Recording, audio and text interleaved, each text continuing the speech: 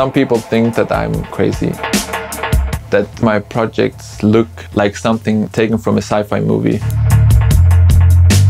I'm really scared about the future. The most dangerous and most scary part would be not doing anything.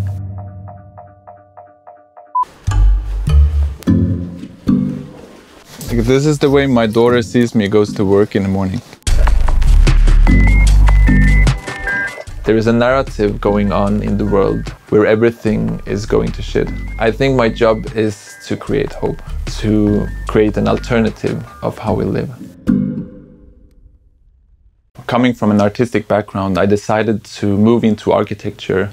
In the end of the first year of architecture school, I got literally burned out. I got the insights of the huge amount of work that was needed to be done. There is a huge gap in between humans and the rest of nature. And this is very much reflected in architecture. For sure, I had what you called eco-anxiety. At some point, I started to get new ideas of how I need to turn everything that scares me into inspiration and eventually creating my own hope. I was starting to build devices to test different ideas.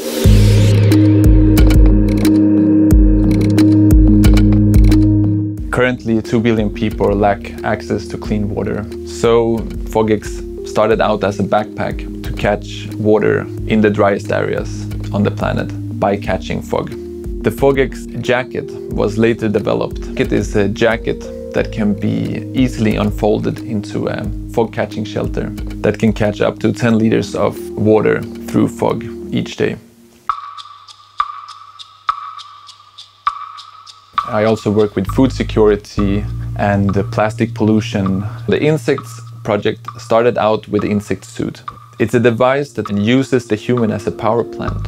The suit is an orange hazmat-like with a sphere-like abdominal structure. In that belly, you'll find mealworms chewing on toxic plastic waste and turn it into energy, turn it into their protein-rich bodies. And this could in turn be used as a sustainable food source.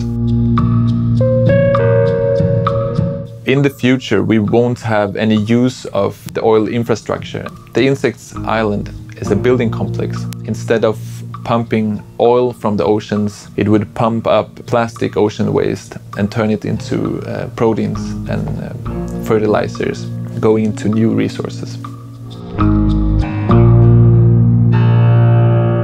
When people say my projects look like something taken from a sci-fi movie, I also remind them of that we are actually living in a world where sci-fi is not, it's real.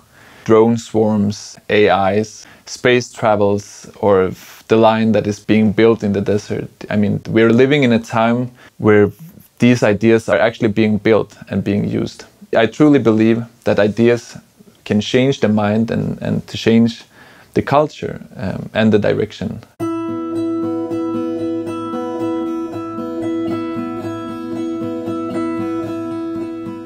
I was born as a white male in Scandinavia. It's the most privileged position you can have almost. I can acknowledge that and use that privilege to actually create some impactful work. Minimizing the gap between humans and the rest of nature is the driving core. The time of acting and the time of reacting is now. And I think the most dangerous and most scary part would be if we would be staying passive and not doing anything.